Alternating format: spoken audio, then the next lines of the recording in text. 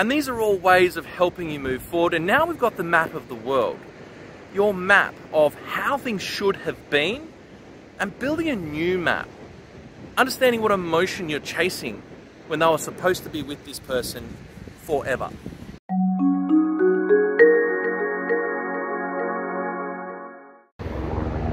Hey guys, Matt Tait from Fork in the Road YouTube channel.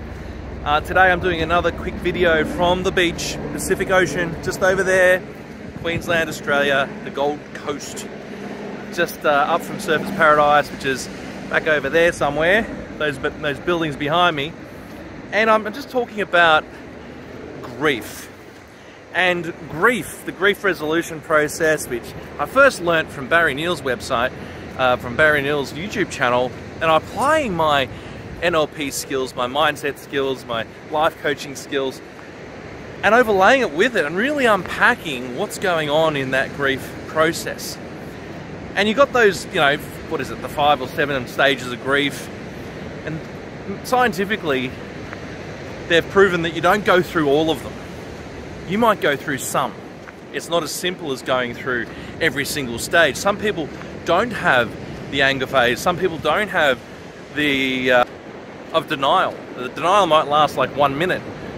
You know, that moment of no, it's not true. Well, some people's denial can last forever. Other people's denial will last a second.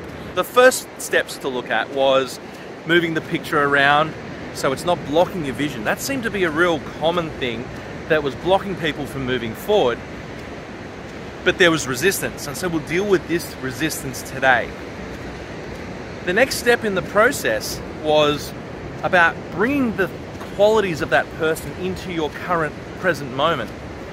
Then we can take another step beyond that by bringing the qualities of that person and seeing it in the present moment and also seeing it in the future. This really helps to know that the future is going to have those qualities in there. Today's video though, I'll focus on the word permission. Do you have permission to move on? Do you have permission to move forward? Do you have permission to live your life fully with this person not in your world? And that permission can come from a variety of situations. Now, you can metaphorically in your mind have a conversation with that person and say, well, what would you want me to do in my life right now? Would you want me to live a full life? Would you want me to honor your memory by having a much livelier life? Energized, you know, all the qualities that you brought to me. Would you want me to have another partner, for example? Maybe you don't want to move on from their memory, but you don't want to be stuck forever. So permission. Ask yourself, go and have a conversation with that person and ask yourself, are they giving you permission? Go and ask for permission. Go and say, hey, well, what can I do? Like, what would honor your memory? Would going, for example, if it's a husband's lost his wife, would he go out and find, you know, start dating again? And some people start doing that, but they won't allow anyone in. And so, what is that resistance? Some of it is you're letting go of the map of the world. In NLP, one of the things is in the NLP presuppositions is the map is not the territory. And so you think about the map is not the territory, meaning the map of the world's not reality. But we get so depressed when our map of the world disappears. In some cases, the map of the world is we were supposed to be together forever. And if you're supposed to be together forever and then you're not, it's like, oh my God, everything I expected is now gone. Our mind does not like that, I can tell you that much. And so that's something to think about. Do you need permission from the people who have gone for you to step forward into your life? Do you need permission to build a new map of the world that looks a bit different, but still gives you the qualities that you were getting from that person? Often we're chasing a feeling, an emotion from our partners, and we think that this is the only map that's available. The reality is there are many maps that are available, many ways to get those emotional needs met.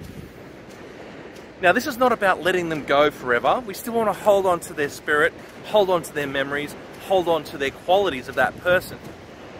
I just wanted to have a conversation about permission, asking permission from them, bringing the qualities with you, and allowing yourself to create a new map of the world. What do I mean by map of the world? Well, the map of the world is about how you perceive the world should be.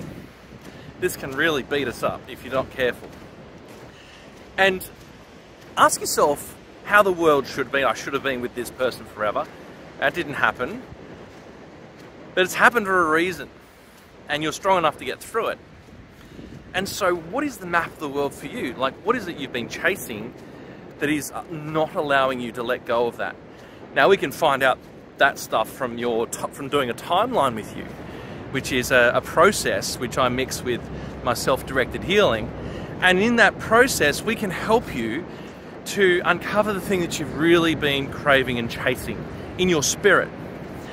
And it's going to allow you, by healing that, to move on. Now, if the loved one passed away, a day ago, well, it's just a process of going through things.